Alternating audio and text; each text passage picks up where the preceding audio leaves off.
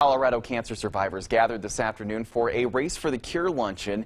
The event at the Antlers Hotel in Colorado Springs gives those involved a chance to recognize and honor cancer survivors.